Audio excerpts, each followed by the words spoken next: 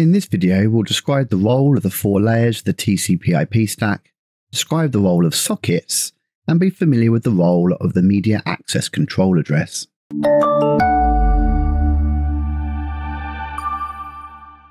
The first thing to understand is networking is a complex operation. There's a whole series of things that have to be taken into consideration when networking together different computing devices. Some of them are shown on the screen now. So how do we make sure everything on this screen is taken into consideration? Well, the first thing to understand is the concept of layers. This is where we divide the complex task of networking into smaller, simpler tasks that work in tandem with each other.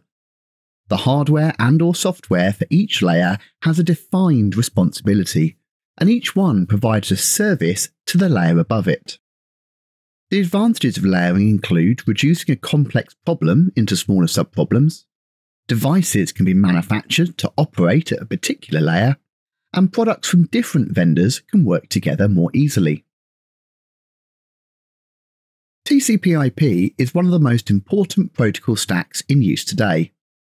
The TCP/IP stack refers to a set of networking protocols consisting of 4 layers working together.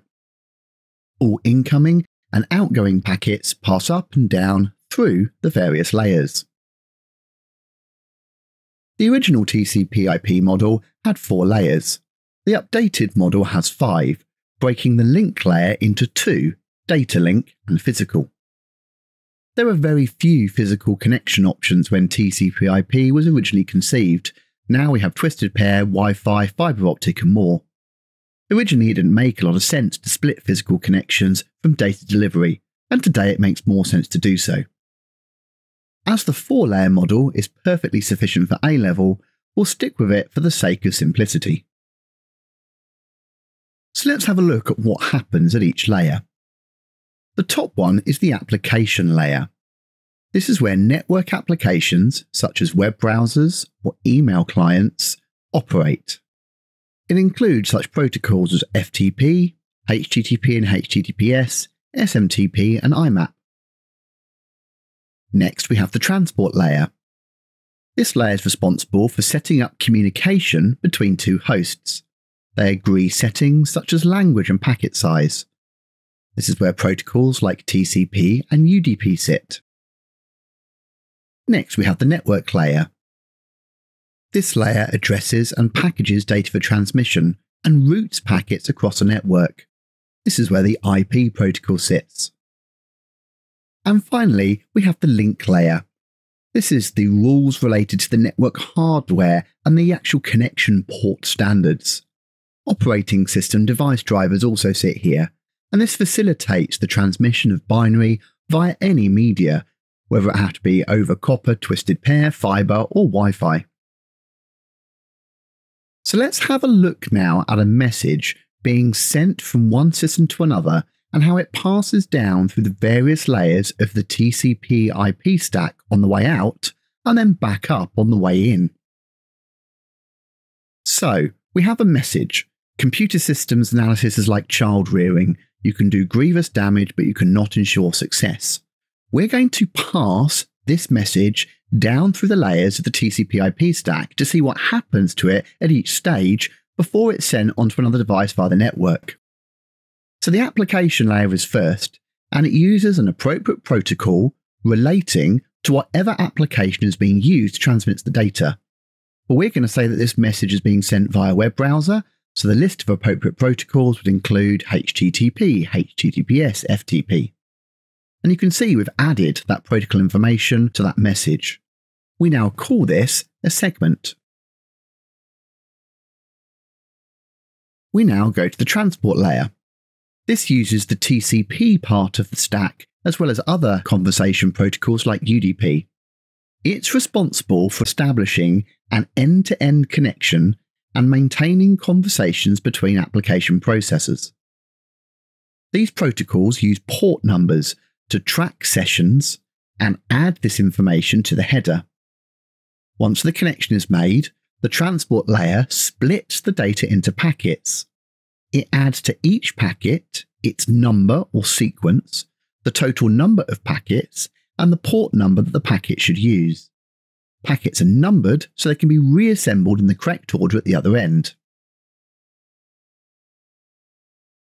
The network layer uses the IP part of the stack.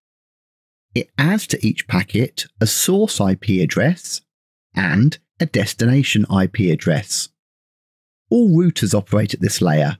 They use the IP address to find out where the packets are heading. We now have what's known as a socket. A socket equals an IP address along with an appropriate port. We now know the device the packet is being sent to, the IP address, and the application on that device that needs the packet, that's the port. The link layer represents the actual physical connection between the network devices. It's responsible for addressing unique media access control or MAC addresses of the source device and destination address. Transmitting data between routers over a wide area network, the MAC address is changed at each hop on the route. So let's talk about MAC addresses. Every device on a network has a network interface card or a NIC. Every NIC has a media access control or MAC address, which is used to route frames on a local area network. A MAC address is made up of 48 bits. To make them easier to read, we typically represent this as 6 groups of hexadecimal digits. It's hard-coded during the manufacturing stage to every single network interface card.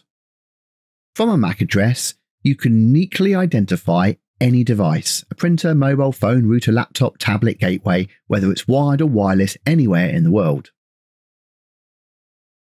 The first set of 6 hex digits, that's 3 bytes, are used to represent the unique manufacturer code. The second set of 6 hex digits are used to represent the unique serial code for the device. While the IP address can change, the MAC address assigned to a NIC is unique, static, and set by the manufacturer. If the NIC is replaced, the MAC address will also change. So why do we need both a MAC address and an IP address? You may be wondering why we need 2 different forms of addresses. After all, we don't use that. Communication between 2 devices on the same local area network only requires the link layer, which creates a frame using the MAC address. But communication between 2 devices on different networks, say a WAN, requires both the network layer, which uses the IP address to create the packet, and the link layer. In practice, modern LANs also make use of IP addresses, treating the local area network as if it was a wide area network. I probably still haven't answered your question fully, so let's look at an analogy. Every physical device should have a unique MAC address. However, for a router, storing the references to every MAC address in existence would be unimaginable. It would take too long to find a particular address to decide which connection to route traffic down. Therefore, switches learn and store MAC addresses for connected LAN devices only, while routers cache some IP addresses. In essence, this is quite similar to how we'd address a letter. Your MAC address tells me who you are. The IP address tells me where you are. Say you want to send a message to another device on a local area network, but you don't know which one. It's perfectly fine just to use the MAC address at this level.